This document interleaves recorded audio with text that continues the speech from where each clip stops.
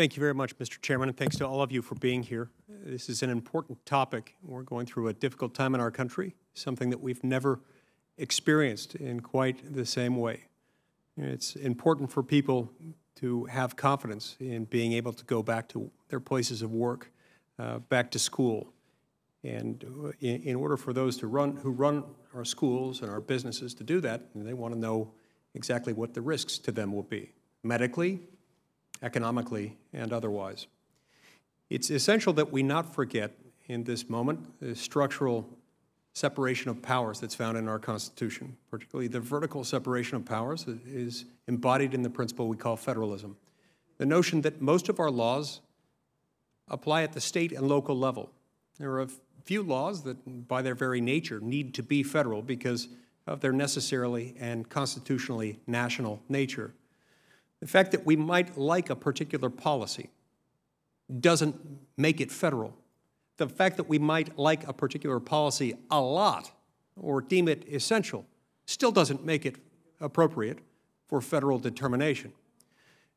And so if we set this aside, we'll be doing significant violence to our constitutional structure. It's important to remember that here also because what caused a shutdown, what caused people to shelter in place or required individuals to stay at home was not made at the national level. These decisions were made at the state and the local level, and appropriately so. And so with those people making those decisions, every one of those decisions involves a trade-off, a set of considerations involving a complex matrix of health and safety, requiring people to understand the fact that there is no trade-off that's easy here. If we order everyone to stay at home indefinitely, that has costs not just in economic terms, but also in terms of human lives, given what we know about who's going untreated for certain medical conditions.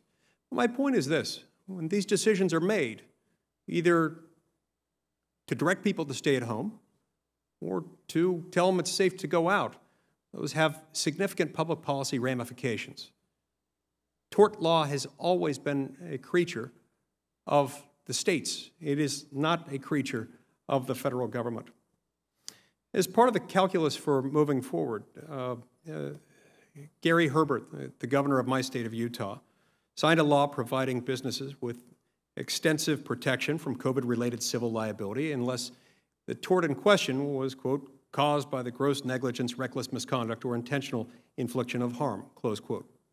If other state leaders choose to provide for their businesses, choose to provide their own people in their own states with similar protections, they may do so. But the fact that we may like or dislike that policy doesn't make it appropriate for federal legislation. So where then in all of this can the federal government play a role? And how can it do so without encroaching on federalism? Well, one possibility is something that could be found in allowing for minimal diversity jurisdiction in federal courts. By establishing early COVID-related federal precedents, we can provide a liability roadmap helping businesses and states as they navigate any potential reopening. I've long championed the idea that the ability to remove a case from state court to federal court based on diversity jurisdiction should be expanded, allowing for removal in diversity jurisdiction even with minimal diversity. That is, even where not every plaintiff is residing in a different state than every defendant. Federal courts should have jurisdiction over lawsuits where any litigant from one state and any opposing litigant is from another state. And in 2019, I introduced a bill to do just that, the Federal Court Access Act. Professor Vladeck, do you agree that modifying the removal statute so that federal courts can hear civil liability cases involving citizens of different states would help businesses better navigate the legal risks of reopening and operating during the COVID-19 health emergency? Well, already diversity cases can be removed provided that the defendant is not a resident of the forum state. And so there have been other waivers of complete diversity, particularly the CAFA statute that was passed years ago. I don't think there's a constitutional violation of getting to minimal diversity. But no diversity would be a problem if there's no federal question. Okay, what about in diversity jurisdiction cases? If we were to supplant or supplement the substantive state law of the host state to the extent necessary to provide a degree of protection for businesses, could we do that? In other words, post Erie v. Tompkins, there is no federal common law. That's correct. Would we constitutionally be capable, if we chose, to supplement the forum state's substantive law to that degree necessary to create a safe harbor for COVID-19? I don't think so. And I think that would be unconstitutional because both for federalism grounds, I don't think the Commerce Clause would allow you to do it. And I think there's serious due process problems for Congress wiping away liability laws without some other form of substitute protection.